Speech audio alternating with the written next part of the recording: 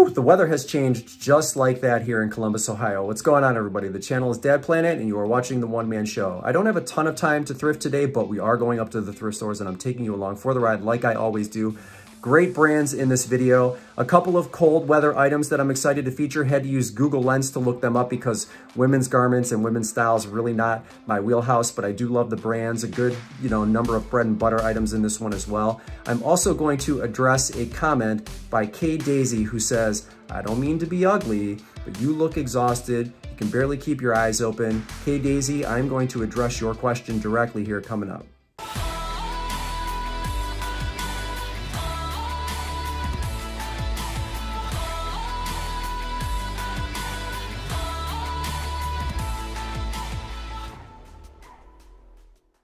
It was a whopping 43 degrees today when I got out of my car, which even for October is still a little bit on the cold side, but hopefully it heats up inside the thrift stores.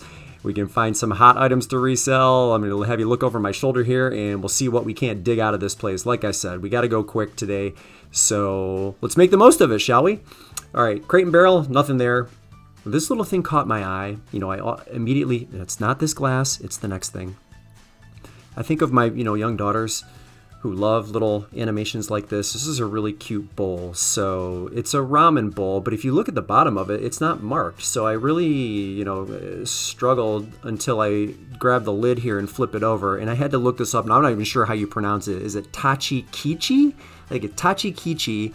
It's a Tachi-Kichi Donburi collaboration of some sort. This ramen bowl here is super cute. And I saw a sold comp recently. I'll put it up on the screen for you. It came from Japan, and it was a set of the two bowls that sold for like $110. So I think maybe I can get $30 to $40, maybe even $50. I probably priced it at $40, just because it is the single bowl. But I thought that was really cute, and hey, I'll take it. We'll take a chance at it. Next thing here is Lululemon. I had this in my cart. I don't remember if I found this on the rack, but I think it was on one of the brand new racks that came out. So the style on this shirt here is called Radiant for Lululemon. It's a wrap shirt. It's got a little button there in really nice condition, kind of like a plum purple color. And I'm going to list that for $40. The app that I used for that was Google Lens. I use Google Lens a lot to try to identify items, especially women's clothing, because it's just not a strength of mine. It never has been, and quite honestly, it's kind of intimidating, which is why I avoid it most of the time, except today, and I found another item here coming up that is amazing. This right here is a set of Corel Coordinates silverware. Now, I don't know a ton about this. It looked kind of very contemporary, very Art Deco. I did not find any comps on it. I think the Abundance style, I think it's called Abundance, for Corel Coordinates sells pretty well.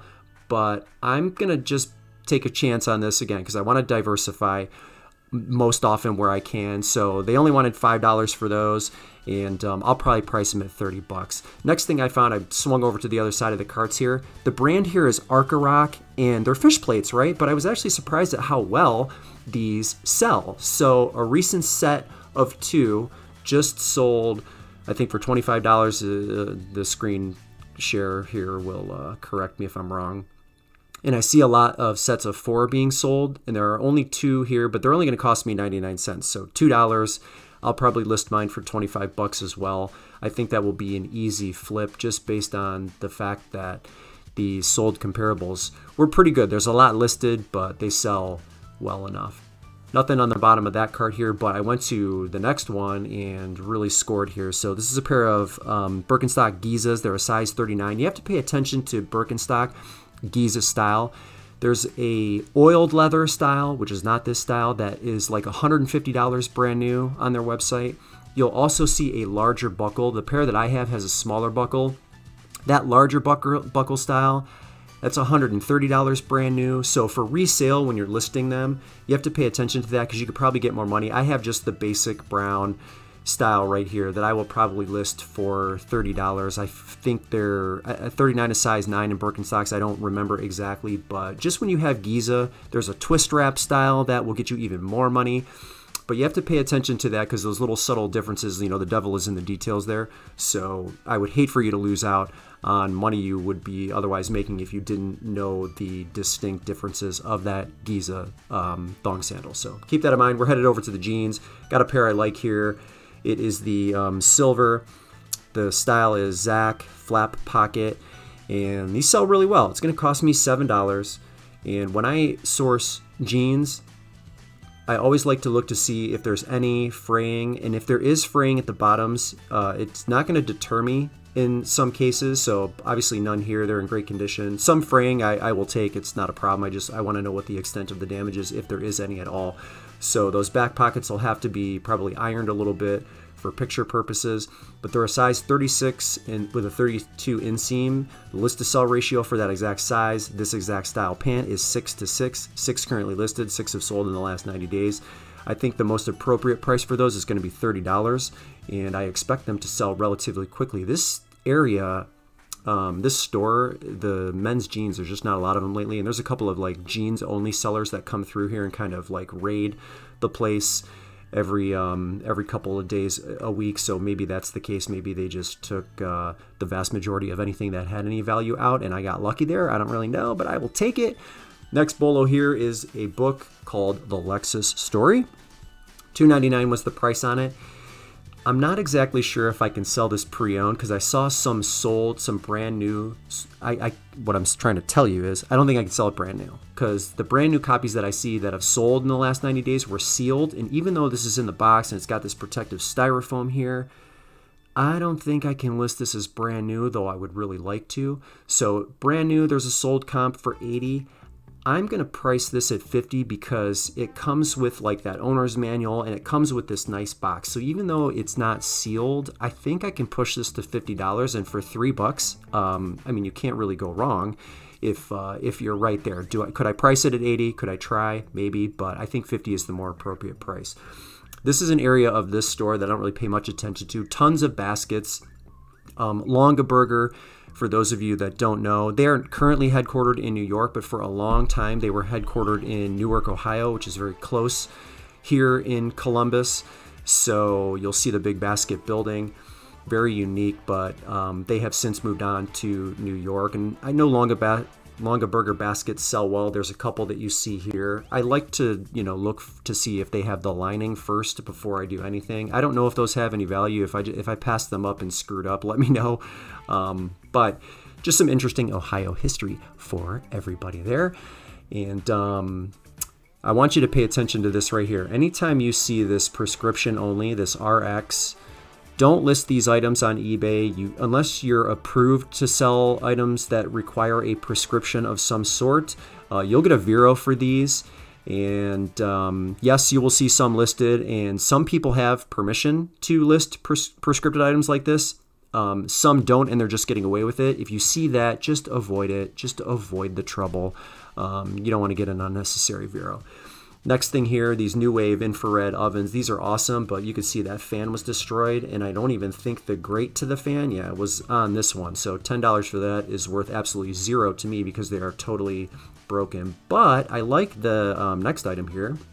I've been selling a lot more coffee machines lately, and this one has really good sell-through rate.